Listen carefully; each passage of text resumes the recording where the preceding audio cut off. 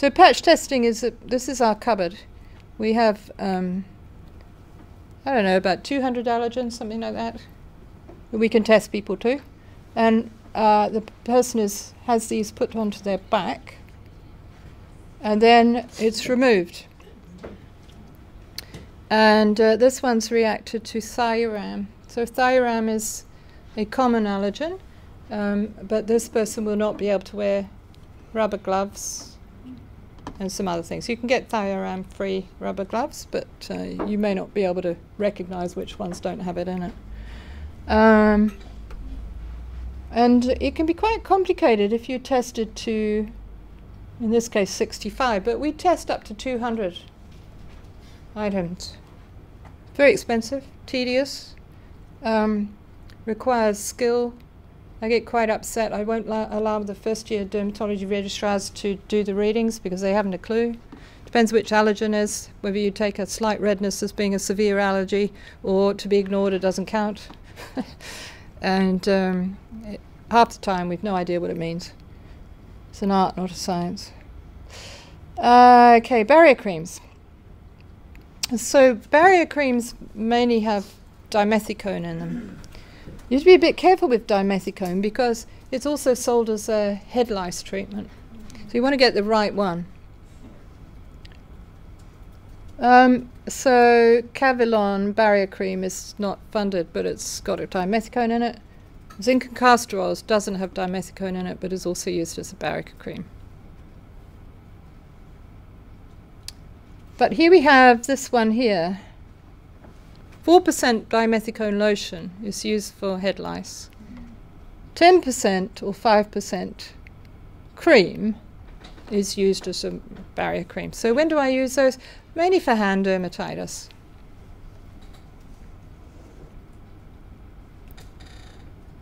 Here's your 50-50. It's a good barrier cream. And zinc and castor oil. So you put moisturizers on wet skin, it'll work better than dry skin. It doesn't mean don't put it on dry skin, but if you are going to wet your skin, then putting it on afterwards will work a bit better. You're supposed to remove the cream with a spatula, but who does that? You're supposed to put it in the direction of hair growth, but who does that? And if you put too much on, you're going to get a folliculitis. Now, this is on the PHARMAC website, but not many people seem to know about it. That would you be surprised to learn that paraffin is if you put a light to it, will catch fire? Maybe not. Shouldn't be so surprising, really. So it turns out that it's not paraffin on the skin that causes the problem, it's paraffin on the clothing that causes the problem. So you put the paraffin on, you put your pajamas on, and then you stand in front of your fire. Not a good mixture.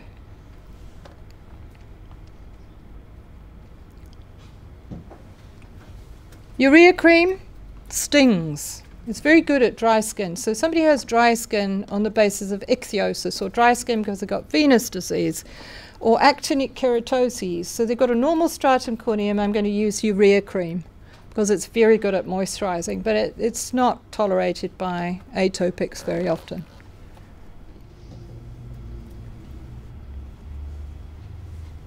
Salicylic acid. This is in tar, so salicylic acid isn't brown, the tar is the brown, but I couldn't find a picture of just salicylic acid. Do you see how there's crystals? Little fine needle crystals? So it does it. You have to mix it because otherwise you've got all these crystals and you can end up with a kind of crystalline feeling on the skin. So salicylic acid, short-lasting product really. 5% salicylic acid in white soft paraffin is quite good at moisturizing dry skin, but again it's an acid, so it's going to sting. So we use that for actinic keratoses, severe hand dermatitis, foot dermatitis, that sort of thing. However, this is not available from PHARMAC as a product. You can go into your pharmacy and buy a pot of 5% salicylic acid and white soft paraffin, but you can't actually get it without being mixed up on PHARMAC. So it comes as a powder, and they have to mix it with a dermatologic base or a topical steroid. And so this is complicated. People don't understand what any of that means. I'm not sure I do. I keep writing to PHARMAC about that, but it still stays there. Lotions. So lotions are used by people with normal skin, so they probably don't need them. But sometimes they have a good purpose, and these are the ones that are available on the schedule, and these are their costs. You see they're not fully funded by PHARMAC. They are, a contribution is given because they're very popular, they're very easy to use. Quickly, you can just quickly do that. And if you're me, you know, I've got normal skin, but when I shave my legs, gosh, they itch. I'll use a lotion just to deal with that. Aqueous cream, is it a moisturizer or is it irritant? It's a moisturizer if it doesn't have SLS. So the new funded products are SLS free. Cetamacrogol creams, pretty much the same as aqueous cream, it's just slightly different, but more or less the same. But you will see that these two products both have the name non-myonic cream, but they have different ingredients. Emulsifying ointment can contain SLS there as well, so just be a bit cautious there. This one doesn't. Emulsifying wax, white soft paraffin, liquid paraffin. Doesn't have a preservative because it hasn't got water in it. Doesn't have any SLS because they've removed it. It's just grease. Nice thick grease. 50-50, we talked about that already. Doesn't have any preservative or SLS. This one, fatty cream. So it's kind of halfway between a cream and an ointment. And sorbolene cream. So sorbolene cream and glycerine, again, it's just a name. The ingredients of one product may be different from the ingredients of another. So if we look at the Health E product and compare it with the Pharmacy Health product, this is the one that's funded. The funded one has two compounds in it which could cause irritation in some people. And if they do, they could buy this one, which is very inexpensive, but it's not funded, and it doesn't have those two, and it's slightly less likely to irritate. Calamine. Calamine. I have yet to meet a dermatologist that has ever prescribed calamine, but it is sold in buckets. We wrote to PHARMAC and said, why don't you take it off the list? But they said, oh no, it's very popular. But not popular with dermatologists because it messes up the skin and we can't see the rash. It's an irritant. It dries out the skin, and mainly you're not wanting to dry skin that's itchy because it's going to be more itchy afterwards. It might be cooling at the time because it's cooling, but it's not. I don't know. It's good for chickenpox probably. It sometimes has phenol in it. Well, phenol's not very good for you. It's a poison. Too much phenol, you're dead. It's a cardiotoxic. They don't have much phenol, but here it is, some 0.5% in that one anyway, not in the others. So the New Zealand formulary says preparations containing calamine are often infective and may increase dry skin. Calamine preparations are little value for the treatment of insect bites.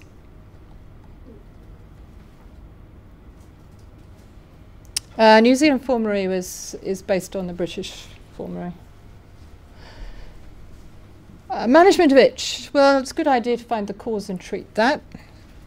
Use moisturisers. If we don't know the cause and moisturisers alone are not working, we add menthol, which is much safer than phenol. We used to put phenol in as well, but we don't anymore. And menthol cools the skin, and it does it by heating the skin first and then cooling. So if you've ever used Tiger Balm is based on menthol. But you don't want a very strong menthol, so don't put 8% because that's in deep heat, which of course is a product used to try and get pain relief deeper down in the joints and muscles, but that can burn the skin. So we just use, if it's a small problem, I'll use 0.5%. 1%. I never go over 1%. And patients love it or hate it. So patients given menthol cream, sometimes they just say, this is the best thing. I put this on and I get hours of relief. And others say, well, it's okay. It gives me 20 minutes relief. That's better than nothing, I suppose. And others will say, I can't bear it. It's too painful. So that has to be mixed up by the pharmacist to get PHARMAC payment. So the pharmacist mix crystals into whatever base you put it. I usually put it in acetaminophen gold base. Crotameton. So crotameton is another anti-itch product. It's not very effective. It's used for post-scabetic itch. It was supposed to work for scabies, but it's not much good for scabies. But it does help itch a bit. It just comes, it's unsubsidized. Oh no, here we have full subsidy for 20 grams, I think. Yeah. Well, 20 grams isn't going to last you long. So is most itches due to dermatitis? Treat the dermatitis. Now, this isn't dermatitis, this is just itch. An awful, awful deep scratching. So we have to figure out, why is somebody scratching themselves so severely? Because no person who isn't itchy would do that to themselves. So somebody that walks in here, we know that they're intensely itchy. And that's really, really difficult. So we have to look at what's the cause. Do they have some systemic reason for itch? Or have they got a nerve ending problem, which is making them itch? Antihistamines. We don't use them for itch. I think everyone referred to me is on a sedating antihistamine for itch. They don't work. Why are they given? PHARMAC's written in its usual, what's the, prescribing notes or something, whatever they're called. It basically says don't use sedating antihistamines, they're bad for you. They're anticholinergics. The older patients are often on anticholinergics already, and they're toxic, and we see adverse effects from multiple drugs that are anticholinergics. So they're used because you put people to sleep, I suppose. They get through their itch by being asleep, but maybe we need to use more conventional sleeping tablets rather than that. So antihistamines are used for urticaria. In that, histamine is related to the etiology. Histamine has nothing to do with eczema. There's no histamine increase in eczema.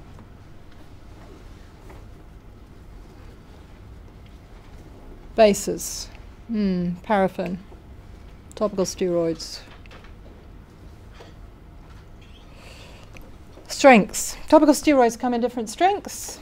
This is the list used by the formulary. And I said, where did you get it from? And they said, we got it from DermNet. And I said, well, where did DermNet get it from? I thought we got it from you. So it's lost in the mists of time. And so I think PHARMAC also has this list. We can't remember where it came from. Because there's some argument as to whether this list is correct or not, particularly the product hydrocortisone 17 butyrate, which is put in the potent group, but we suspect really lives in the moderate group. Quantities.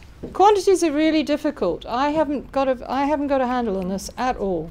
I do not know how much to prescribe any of my patients because I don't know whether it's going to work, whether they're going to use it, how thickly they're going to put it on, what part of the body they're going to put it on. All I know is most people are not prescribed enough. And I probably prescribe more generous quantities that are more than they need, but not always. So there's these little clues. Face and neck, give them 15 to 30 grams, 2 hands, 15 to 30 grams, both arms, 30 to 60, both legs, 100-gram trunk. These amounts are suitable for an adult for a single daily application for 2 weeks. That's a fingertip unit. So fingertip units can be a little bit helpful.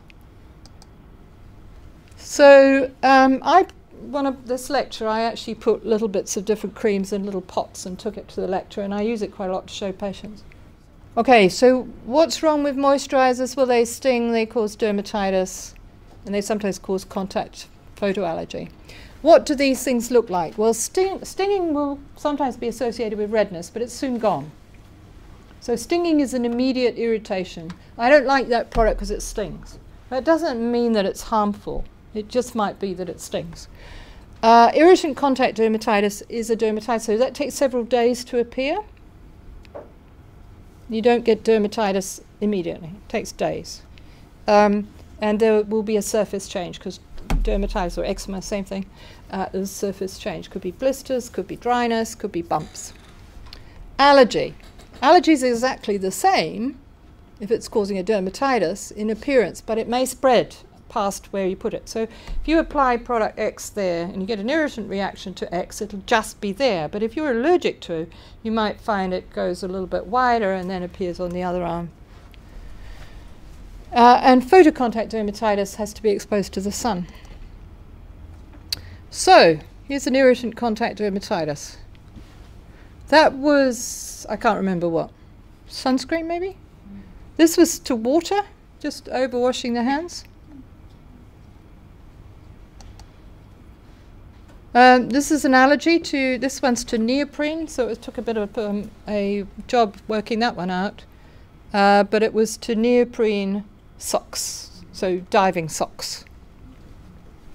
Quaternium-15, that was a face that blistered all over. Quaternium-15 is a very, very common preservative in many, many products. Photocontact dermatitis. So this was a sunscreen reaction. So the sunscreen was applied to the whole arm, but the reaction only occurred on the sun-exposed part of the arm. This one was to lime. So cutting lime while outdoors at a party. The lime juice got on the fingers, the sun was shining, caused a dermatitis. Grease. Mess. We all know about mess. Folliculitis. Okay, so venous eczema, you might want a moisturizer for. You're going to treat the venous disease with compression and you're going to have a vascular assessment.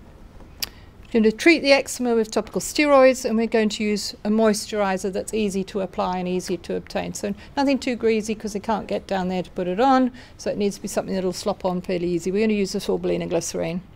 We could use that for washing as well.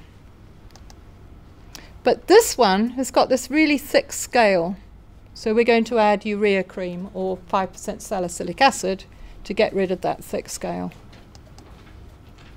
This one, we can do that, but it probably isn't going to work. So we're going to try a stronger mixture to try and get it off.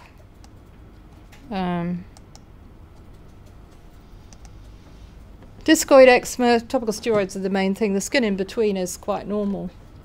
But we're going to use the moisturizer to soothe itch and so reduce the amount of topical steroid used. We're going to treat the eczema somehow. This person doesn't have eczema, they're not itchy, they've just got dry skin. They've used every cream on the market and then they come to you. Mostly they give up putting creams on because it's too much effort and it doesn't work. But we'll probably go for the urea cream because that's the funded product. So this person presents with a contact dermatitis. There's an edge to it. This one, I don't know what provoked it, but maybe it was something in a dressing of some kind or a bandage. Going to treat the swelling with compression. We're going to treat the eczema with topical steroid. We're going to use sorbolene and glycerine.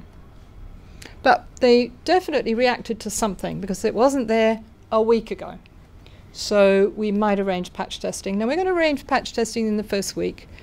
We're going to arrange it if they still have a problem in 6 months' time. It's an expensive process. It's complex. It's difficult to interpret. We book about 6 months in advance anyway. Scabies, well, it looks pretty much the same as the others, but this time we have to kill the mite.